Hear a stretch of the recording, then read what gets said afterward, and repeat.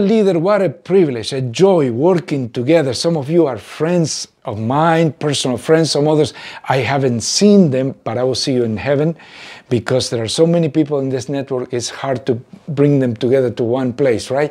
But we are together already in the Spirit of Christ. When we motivate our people to bring other people to pray, what happens? Number one, you're testing your faith. This is the month to bring people to the group. It's the last week of the month, I believe, by the time you get this video, and it will be a key to take advantage of that opportunity.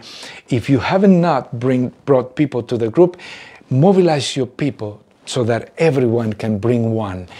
So the first thing is that you are testing your faith.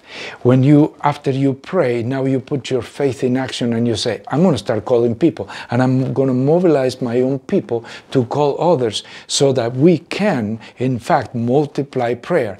Also, secondly, is that we grow in love.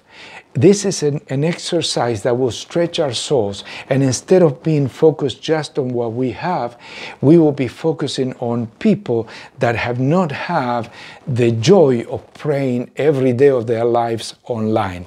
And one more aspect of this is that we will establish an atmosphere of victory in our groups, not of defeat or plateau, but rather we will establish an atmosphere of advance, of tremendous victory. I believe the Lord is pleased with this. I believe He will say to us, in the little things you have been faithful, in big things I will put you in charge of. And so that's a promise, and we believe that instead of having mediocre ministries, mediocre prayer meetings, mediocre groups, none of that, we are all called to multiply prayer until we embrace the world in prayer.